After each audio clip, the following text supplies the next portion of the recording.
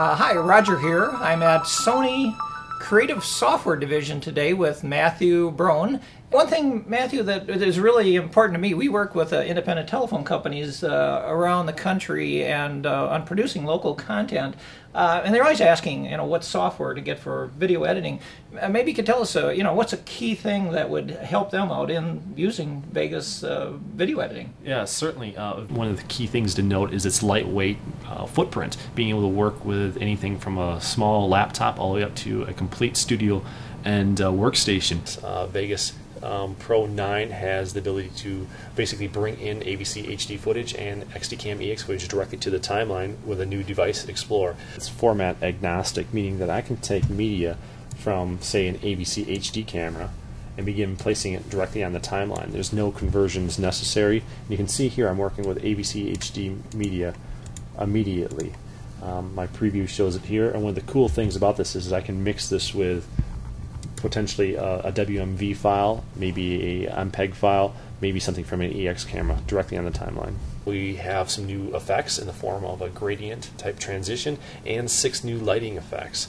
A couple of new lighting effects include raise, glint, soft contrast, etc. Here's an example of the raise effect. What I've done here is simply taking a text element and added the raise behind it and animated it across the back.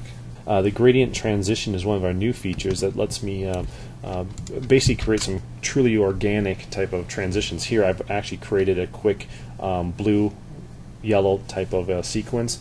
With a gradient wipe, I can bring that quickly to the timeline and begin working with this. We have some very cool, unique transitions. And notice I'm actually doing a real-time preview on this without any type of rendering. I can also then take maybe a sample picture and use that as a transition. It's taken it and created a grayscale image and completely doing this real time. And finally, one of the cool things is the new 4K workflow. 4K all the way through the system, including gigapixel type support for very large images.